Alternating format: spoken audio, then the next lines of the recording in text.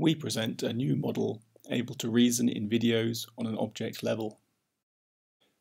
What happened between these two frames? Humans can easily infer complex actions happening between different moments in time. In this example, we can draw the conclusion that the remote control was taken away, and this created unhappiness. This faculty is called reasoning. We propose relational reasoning on an object level for video classification with a deep neural network, including two different heads. The two heads share a base network extracting common features. An activity head extracts global motion and context information.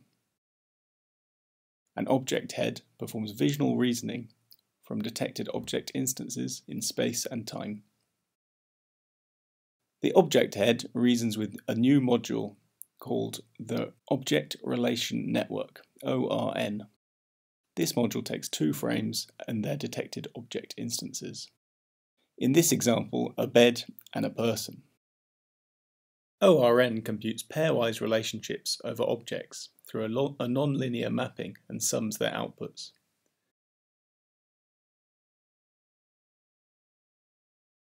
The model is able to take into account long-term relationships through a recurrent neural network over time.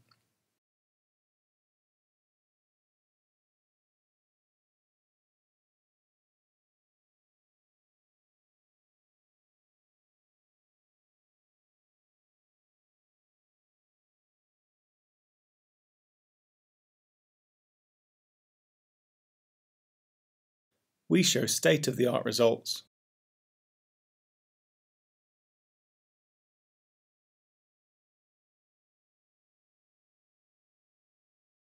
Beyond absolute performance, our model is able to extract relevant object interactions for each class.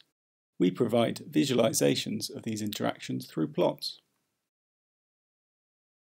The baseline plots illustrate object co-occurrences for a given class. Here shown for the classes bowl and cup. These baseline co-occurrence graphs do not involve any knowledge of the trained model. We propose graphs which show the learned object interactions extracted from the learned activations of the object relation network.